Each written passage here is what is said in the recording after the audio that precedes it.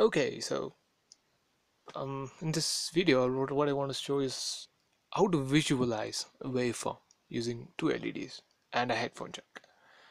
Um, this is a setup that I'll be using for this demonstration. It's rather very simple. This is just a LED. One is just an LED, and two is just a flipped version of that. And I've connected them in parallel, and I've connected them to the headphone jacks left and ground.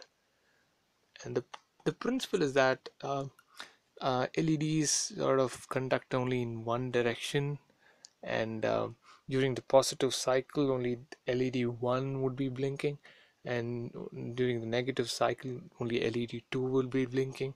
So you can sort of visualize the frequency of oscillations um, of this waveform um, by this setup.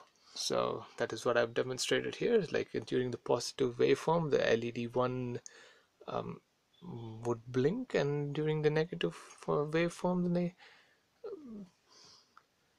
the LED 2 would blink. So that's the setup. It's rather pretty simple. So the circuitry is also the same. So these are the two LEDs, LED 1 and LED 2. They're connected to the headphone jack. Now on the computer, so this is Audacity. I'll go to generate. I'll go to chirp, and this waveform. I think I'll just keep it rather options. I think I'll just keep it a square for now, and frequencies from 1 to 30 hertz, and interpolation is a linear interpolation.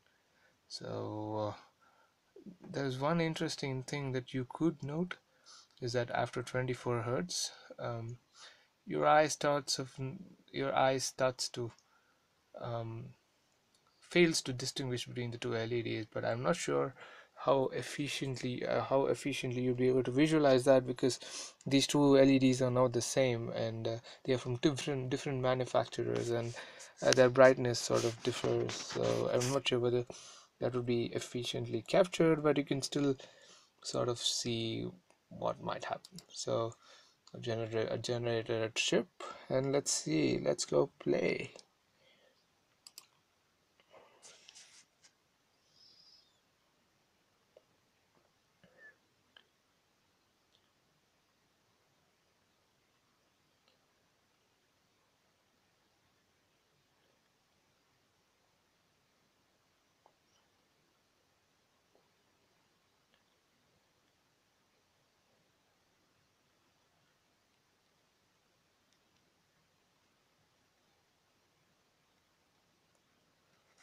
Yeah, so once the signal, the tone stops playing, the LED also stops blinking.